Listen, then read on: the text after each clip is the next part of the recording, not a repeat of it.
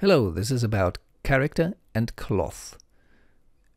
So let's start with Windows, General Editors, and the Content Browser. That's a brilliant way to start with when you want to do complex things. In previous tutorials, I often use, or more or less use, the character obese here. Well, I quite like him. Let's pick a woman this time. Double click so she lands in the scene. Now we go to animation because we need an animation for her. She currently doesn't have an animation. She's just a skin. And here I have several kinds of walks. For example, I double click it without actually putting much focus on it. And you see a man walking. And he doesn't see her. They don't see each other. He just walks sort of through her. And that's the walk he does. I want to use his walk on her. This person now has, and you can find it under rigging, a character. It is a character, so to say. Here under skeleton you find human IK, and here he is. He's a character. He's defined as a character, a motion capture example, and that's basically him. We want to use this thing for her.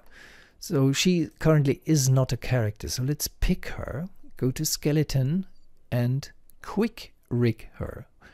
She needs bones and joints, and we click on auto rig and we'll pretty immediately get a working skeleton inside her. Now we can close this window. She's the character, quick rig character, because we quick rigged her. Could change the name to woman now, for example, woman character, whatever. And the current source is the control rig inside her, which of course is not animated. We could animate it by hand now, but I want to use his animation on her.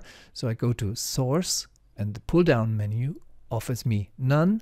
The stance, which is the basic starting position of standard 3D characters, and what I will use now is the motion capture example. So she immediately jumps sort of to him, and they perform the same thing. She's a little bit smaller, so her steps are shorter. That's why he overtakes her now, but basically it's the same simulation. So let's hide him now. I think we still need him, but let's hide him now. He's the walk skin man and the walk reference. Control H, now he's hidden.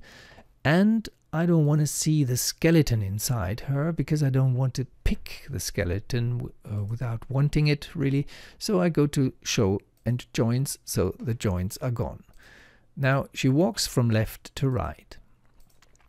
Time for clothing. Okay, let's give her a polygon plane as something to clothe her.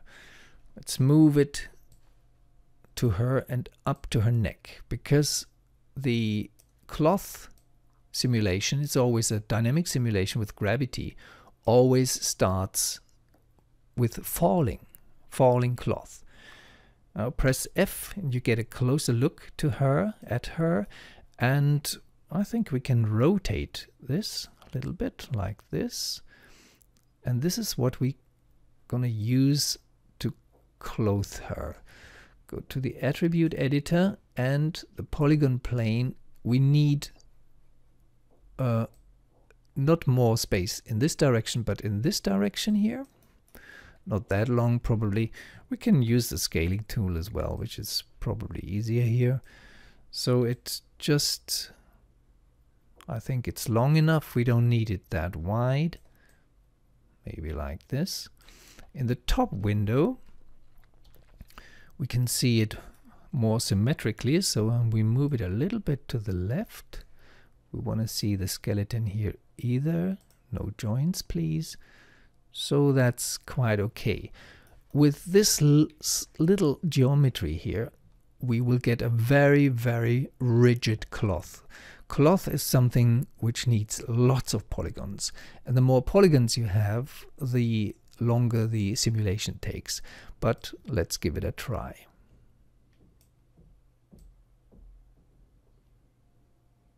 This is always risky, because many polygons mean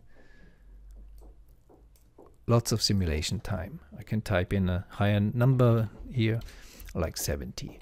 That's not a high resolution yet, but it's okay for the beginning.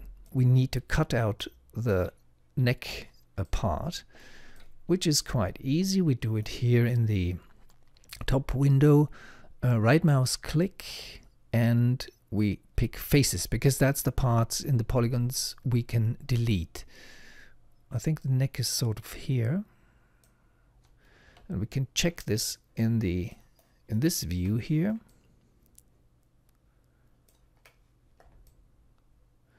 Actually, we can remove from the selection the ones here.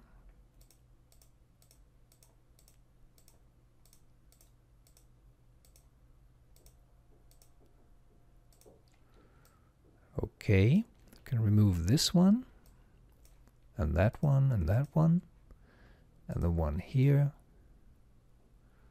I think that's not fine, because we need this part here as well.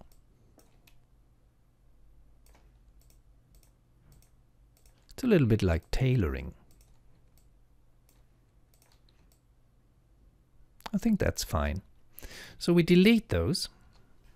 And now we have a cutout here, and we need to make sure that none of the polygons intersect with the character, which they don't. Right mouse click, object mode, and now we convert this into cloth. We need to go to FX here, nCloth, create nCloth. So that's a cloth now. What it does, it falls down, and the cloth doesn't see and feel the character. So let's pick the character and go to nCloth and define the character as a passive collider. Now the cloth feels the character, but the character walks away too fast. So already a very nice simulation, but that's not what we want. We want the cloth to relax, and then he or she begins to walk. So now we set the character still. So she's standing there in that pose, and give the cloth time to fall down and relax. How do we do this? We go back to the human IK, and instead of the source walking example, the motion capturing example, we select none. We're at frame 1 now, and the character does not move, but our cloth does. So now this is the typical cloth simulation. It takes time, and the more polygons you have, the more time it takes. But it does a pretty good job already. We're currently at frame 133. If your material has too few polygons, the simulation will go much faster. But if you have even more polygons, it will be even better. But it's quite nice. Currently, the default cloth interacts with each other in this slightly stretchy, so we have a few strange things happening here now, but basically it falls down properly, and it's quite a nice cloth, really nice clothes. So we need to wait, and when we find a state where we say, okay, it's relaxed, it's nice now, that could be our starting position. So for example, no intersection with a hand. Sort of like this. And we stop the simulation. It's currently at frame 406 in my case. And now there comes an important thing. When we rerun the simulation now, the same thing will happen. It will take time until it relaxes. But we can pick the cloth and then go to Field Solvers and set the initial state. to set it for the selected object, meaning we don't want it to relax from all the way up to this state now, but we want to start with this position. So let's do this. Nothing really happens in the command line. I find no errors whatsoever, so this is perfectly fine. And now when I jump back to the first frame, which I do using this icon here, nothing changes with the cloth. The cloth just sits there, and when I run the simulation, it starts from here. It relaxes even more, and I think it takes ages until it's totally relaxed, and even then some cloth nodes, little points, will keep moving. So let's go back to the first frame, and now we'll actually apply the walk again, the motion capture example. So she's starting to walk. Now many things can happen, and I don't know what will happen because it always depends on the resolution of the polygon cloth and the lots and lots of dynamic properties here.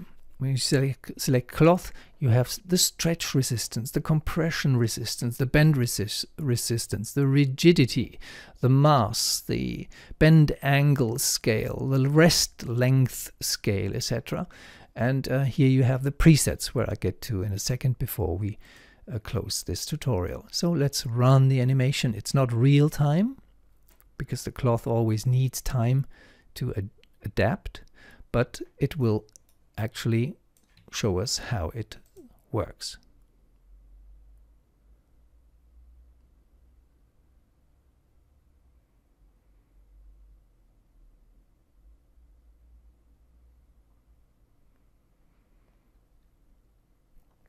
If you find this depressing, you will find similar effects when you try out this simulation.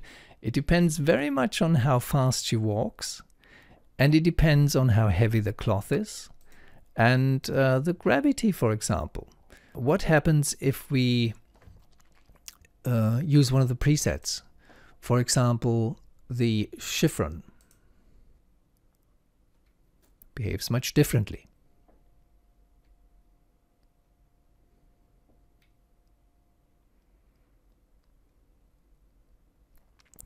Now, when you get to the point where you like the simulation, you will then go to, in this case, it's we're getting close to what we actually want here. You go to nCache because you're going to cache the animation now, the simulation, and you're going to cache the n object. And once you've done that, you can play back the simulation and fast forward or rewind. It will always be intact until you adjust parameters of the simulation. So if we do this, Maya starts from frame 1 and goes further, does the whole process of simulation, but writes it into a disk cache, which you can use for further developments. So this is basically what I wanted to show you about character animation and nCloth.